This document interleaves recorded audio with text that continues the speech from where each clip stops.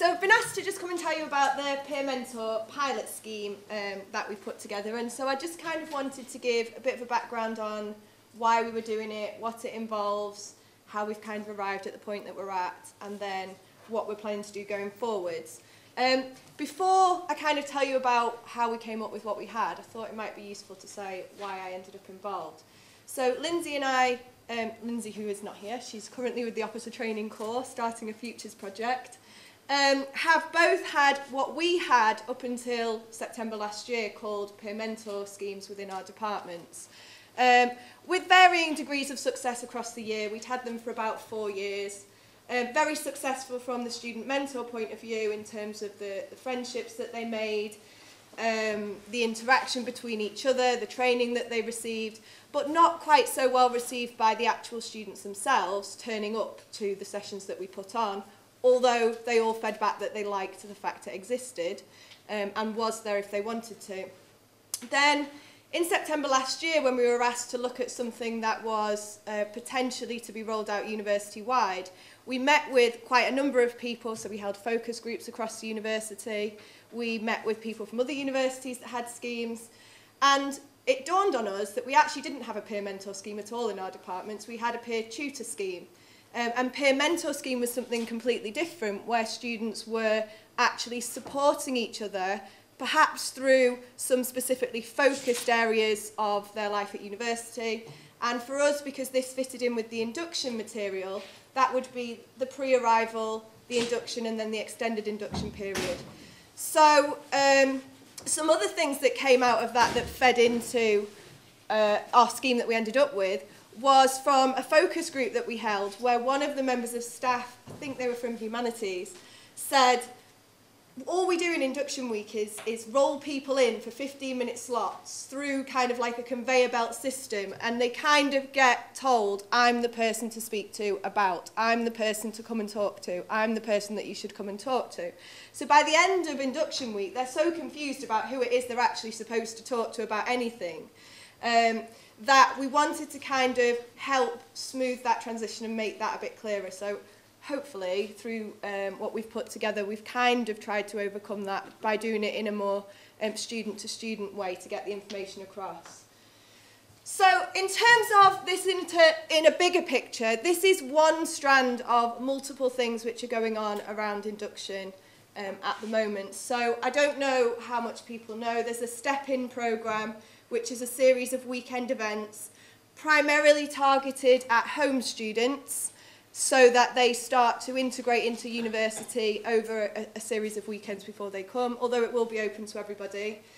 So there's different activities going on there where, for example, they're going to have some futures events, they're going to have a family fun day, I think, where people can come along with their children or their parents. And then there's a step-up programme, which is to help students get integrated into, say, IT systems and so on, so get their iPads hooked up, get their laptops hooked up to the systems. Then there's Welcome Sunday. I know that is a work in progress. I'm hesitant to say this on the camera. I'm 100% sure this won't happen, but in a meeting I was at, they were talking about abseiling down buildings. Don't think it will happen. So that's kind of like an event just the day before term induction week starts on the Monday, to get students in, to get them onto the campus, to get them excited about starting university. And then there is a residential advisors scheme, which is where students in halls will be supporting other students in halls. And obviously then there's peer mentors, and then there's a focus as well all around the actual induction week and making it more fun for the students and making them feel more welcome. So the aim of everything really is to get the students more engaged, to support them, for the students to actually have some fun, and essentially to make friends, because really, when research has been done with students about what do you want to get out of that first week, they want to know their timetable and where they're going, and they want to make some friends. They don't want to know about how to get a condoned grade, what our exam board regulations are. Those sorts of things are important to them later on down the line, but initially their fear is, am I actually going to make any friends on this course? Am I actually going to enjoy university? So we wanted to, we wanted to gear it towards actually making students feel that they'd made friends during that week. So in terms of what peer mentoring is, just very quickly, because I know most of you will be familiar, it's basically using those with more experience to support those with less experience. So whilst they do act on behalf of the university, they do offer a distinct role, because essentially the students are more familiar with how it feels to come into a large lecture theatre and sit and smile shyly at the person next to you. They can still remember that daunting feeling. So they are the experts in how to overcome that. They also have overcome it, got to the end of their first and second year, and can look back now and think, actually, it will be okay. So we use their experiences and also how they would kind of have liked their induction to be, the sort of information that they felt would be useful, that they want to feed into other students. So we've taken, hopefully, their recommendations. So it's been very much student-led.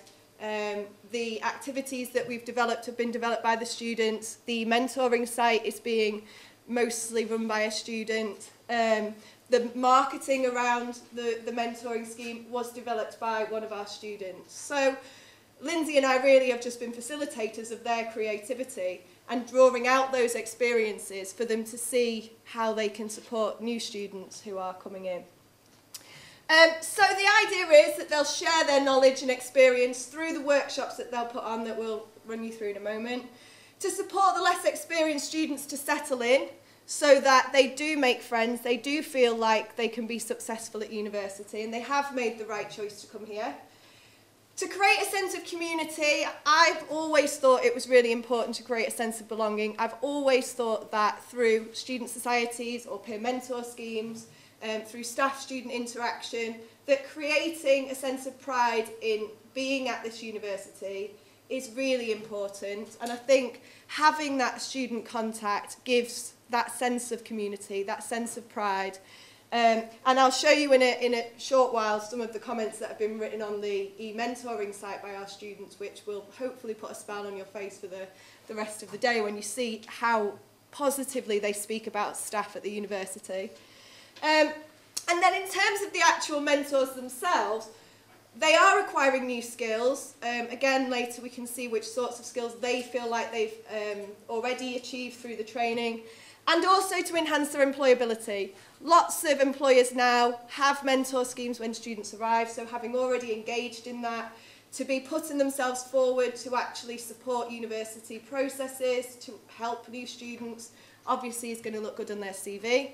But primarily we want them to do it because we want them to feel part of the university, and we want them to help each other to be successful. So sorts of things they might do is to help students settle in, to provide some kind of support, whether that be actually in person or via the e-mentoring site, to people who maybe lack confidence a little bit, to get them involved. So through the workshops that the students design themselves, they've got lots of icebreaker games, lots of activities throughout the week, so that students do have to engage with each other, they do have to interact. I mean, the thing that we said to them when they were developing the workshops was, most importantly, when the students walk out of your class, do they feel as if they've made friends? Have they learnt something about the university system that you were telling them about? And do they walk out with a smile on their face, with their arms unfolded, looking confident? So then there's things around library and Moodle that we've integrated into student sessions as well. And also through the Ning site, and through the various forums that are being scheduled to go up over the next weeks, to support that transition from school to university as well. So what they are not, though, is they're not teachers, they're mentors. I think that was where the distinction lay from peer tutoring to peer mentors. They are in a supportive role, not a teaching role. We kind of see them like little signposts, giving pockets of information to allow students to then know where they can obtain more information. They're not there to support the students through anything that would require counselling or psychologists or social workers. We've got support services for all of that. We don't need our students to act in those roles. They obviously don't do their work for them. They can't give advice contrary to our regulations, and they can't repeat conversations that have been held in private. unless obviously the mentee gives them permission. So they're not replacing any of us. We have got absolutely fantastic staff that do counselling, that do faculty student support roles, that do student experience roles. We've got unit leaders, PAC tutors, programme coordinators. We've got all of these things in place, but we do have a little bank of experts on how daunting it is to go to university. As staff, maybe we don't have that skill set, so we're drawing on those that do. So the scheme itself involves accounting, finance, economics, chemistry, education. I've put education studies, but it is more broad than that. It does include primary, youth and community, inclusive education, criminology and sociology. So what we've tried to do is get someone from each faculty so that we can see how it works, and we can see whether it can be replicated. Already from doing this, we've learned quite a lot about how different terms work, different start dates, different end dates, different exam commitments, which meant that training will probably need to be reviewed when it runs to try and fit different programmes' requirements. The students were told when they signed up through the marketing campaign that the sorts of things we wanted to develop in them, if they were to apply, was their confidence, their leadership, their communication skills, their ability to work in a team, and then their networking. So meeting students from chemistry if you're in economics, or education if you were in youth and community. Because surprisingly, I had, probably very wrongly, grouped all of education together to then realise that actually the staff aren't familiar with each other and the students aren't familiar with each other. So to get them to sort of see other people from the university and faculties and to share their knowledge and experiences to develop really good sessions for students. It was a proper application process, so the students had to apply through Jobs for Students, completing an application form saying how they met the job description, why they would be a good mentor. The application process then led to a selection of students who were invited to training, and it was engagement with the training along with the application that meant whether or not they were ultimately selected. So if a student applied but then either they didn't do very well at training, that was nobody, or they didn't attend training fully, then they wouldn't go forward for final selection. And the students are paid. They aren't paid for attending training. They receive futures points, but they are paid for the mentoring that they do over the summer, and they are paid for the actual hours of contact that they'll do in induction weeks. So we actually did a questionnaire with them about payments and stuff, and it was, the students were saying that it was nice, but it wasn't compulsory. So it wasn't the reason that they were doing it was to get paid. It was actually for the good reasons that we would want them to be doing it for, to help each other, to support each other. And that the payment was kind of a bonus. But our view was, well, if we're going to ask students to do these things for us, and we're taking them away from time that they could be spending working on a part-time job, we need to compensate them for that time in some way. So the way that the scheme works is, as from Monday, next week, the Ning site, and I'll show you the Ning site live in a second, will be open to new students. So students from all of the faculties involved who are planning to come to MMU in September will receive an invite to join the Ning site. At this point, I have to say, this is significantly better than when it began, thanks to a student from education who has now been recruited to work on Ning. And so the students will receive an invite. When they sign up, they will say which course they're in, and it'll drop them into their student forum, so they'll have access to the main page and access to their individual student forum area. So I'll show you on the actual site, because it's a bit clearer. So this is our home page. Each week there will be new forum updates coming on to keep it fresh, to keep the information relevant to what the students will be doing at the time. So for example, around results time, there'll be forums about results. At the moment, the next one that's going to go up will be around exam stress and coping with exam stress, because they're doing their A-levels. And then we'll move on to things like accommodation, student finance. And so we're going to keep changing what the students are able to talk about on the site, so that every time you come back, there's something fresh going on. We're also got videos which are up there which have been done by the students, which are just talking about their own experiences on their course, how induction went for them, some of their anxieties that they had, and they'll be changed every week as well. And then we've got the students' top tips running down the side about what they're recommending students to do. But reading through what makes MMU great, you can see that some of the things that they say that obviously are there ready for Monday when the new students start signing up are really, really lovely. So the fact that we're really inclusive, the fact that it is a culturally diverse university that encourages people from diverse backgrounds to be involved, that we support them, that the staff are inspiring, that we motivate them. So, you know, hopefully when the students come, they'll be reading through those and feeling quite excited. Then we've got subject forums for each of the areas.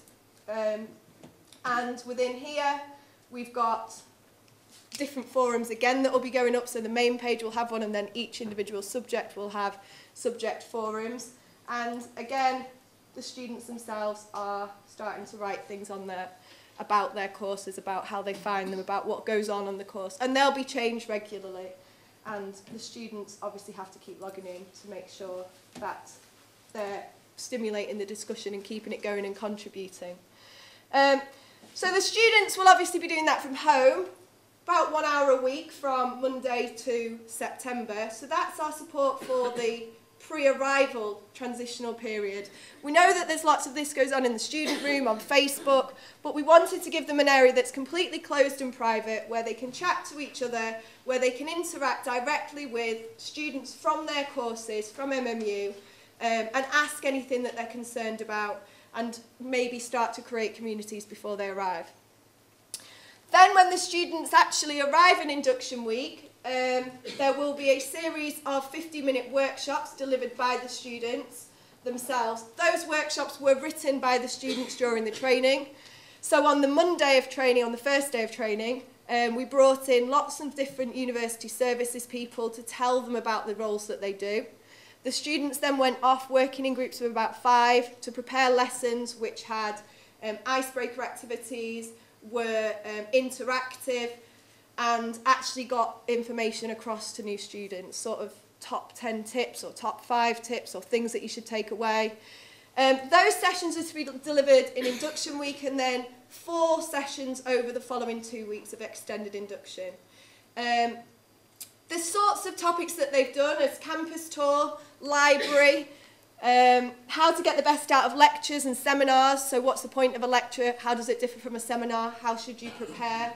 Time management skills, money and finance, starting university, and that one then sort of merged into why Manchester's great.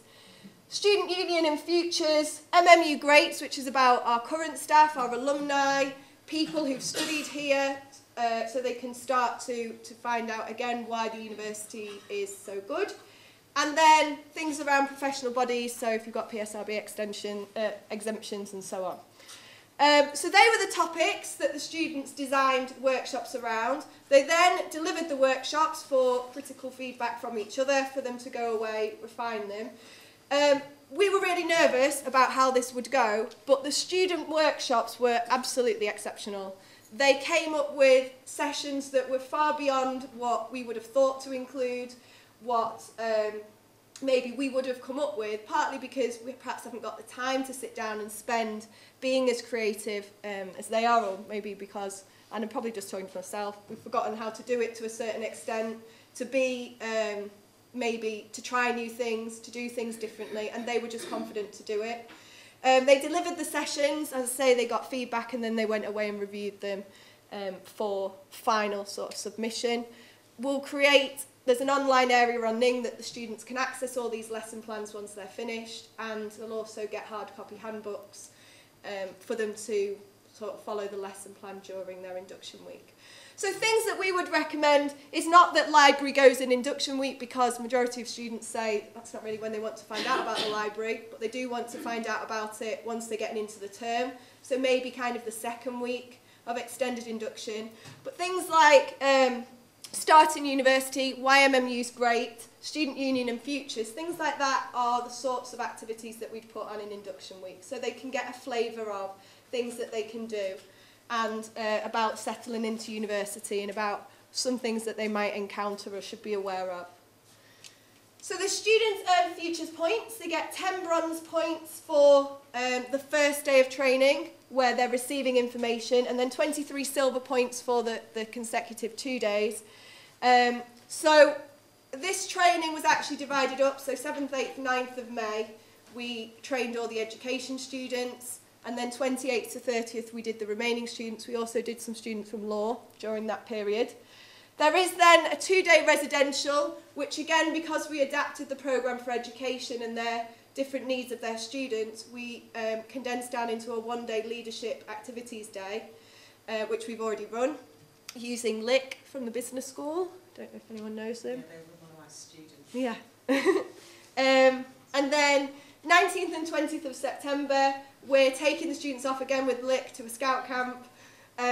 And they are going to do some outdoorsy activities and start to develop their leadership skills, was what we asked them to do, because we kind of felt that although there are programmes in the university that do develop leadership skills, or units that do, actually we do a lot around team working and giving students the opportunity to lead within their programmes of study is quite difficult.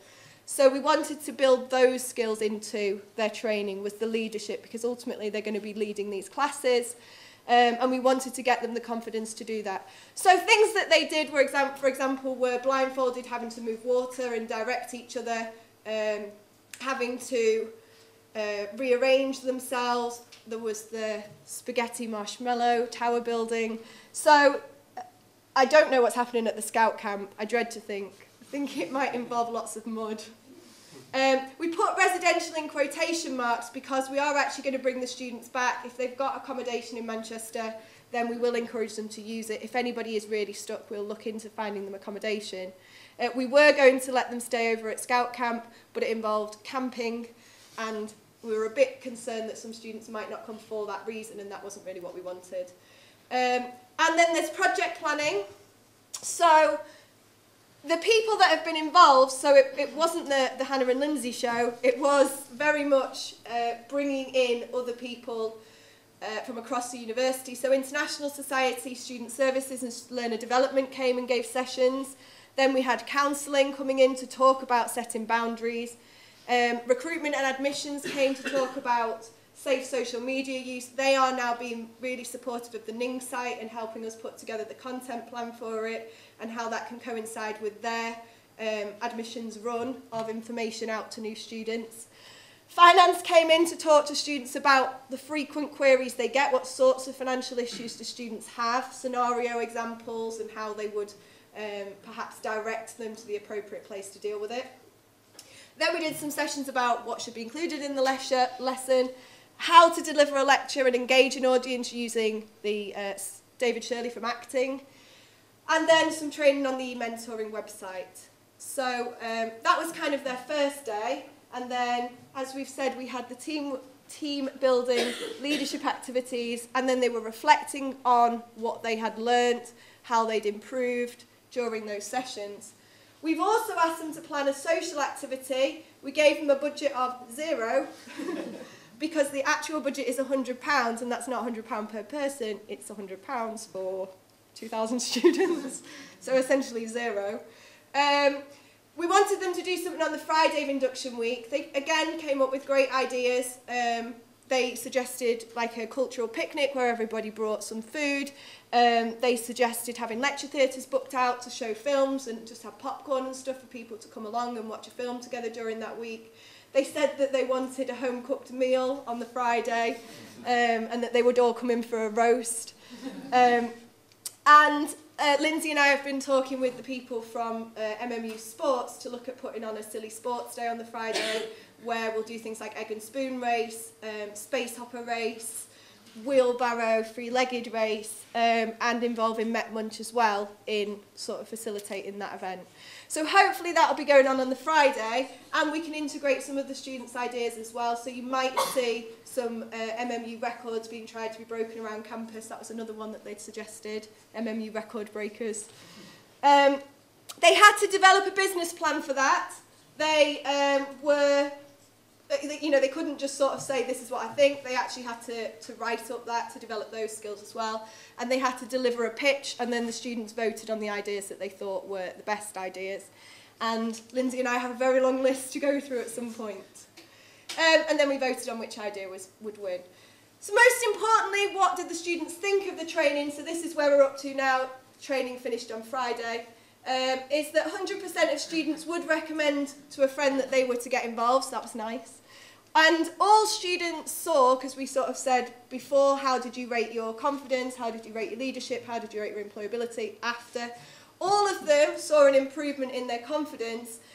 This is their word cloud, so you can see they are talking about leadership, communication, listening, confidence, having come out of the 3-day training. What we hope is that that'll be even more extended when they actually deliver the sessions for real life to students, that those things they picked up in training put into practice, and then the realisation that they can do it will kind of become even bigger in their lives. So going forward, obviously we will review what happens. We're considering a phased rollout across all of the departments. Everybody obviously will be able to interpret schemes as they want. There is not a plan to impose any sort of requirement on departments to use this scheme that we have developed for our departments. I mean, one of the things that we've definitely learned by going out to faculties is that that is a bad idea. So it will not be imposed. It may be that all departments are encouraged to have a form of mentoring, which involves, proper training, proper structure, but can follow whatever is suitable to your department. So English have something different. I know law are working on something this year. So it's definitely not going to be, this is what you do. In chemistry and accounting, finance, economics, there are sort of tentative plans to look at extending it to academic tutoring, which we've had before. And there are some sort of staff looking around in economics and accounting finance around how can we support the students with their maths and their quant skills, and looking at the best way to do that and how we can get students engaged in it. As for the other departments, I know they're planning to use their mentors at various key points of the year, so options, exams time, to again go through sessions and boost the students' confidence. So that's kind of where we're up to. I guess once September comes, we can see whether we fall flat on our faces. Is that a question or a strike? Is it? No, it's a question. Can I ask a question? I think I can't believe all this has been going on, and we know about it. It just sounds excellent to me. But what I'm concerned about is, given the proximity of all the students, when the accounting and finance students are doing their silly sports day and our management students aren't doing anything, I'm just wondering what the impact is going to be, and if, It is in Sugden, so they won't see him. I know what you mean, they're talking questions. So there's no opportunity for anybody else to get involved, which is a shame, really. I guess because for this year it was, you've got all of those faculties coming together on that day, that the logistics of that are quite difficult. I mean, like, we've asked for things like a 5K around the campus, which obviously everybody could get involved in, but apparently no, can't shut roads. So I think if it went forward, then that Friday activity needs to be perhaps more reflective of the Welcome Sunday, of something which is more campus-wide, that everyone can get involved in.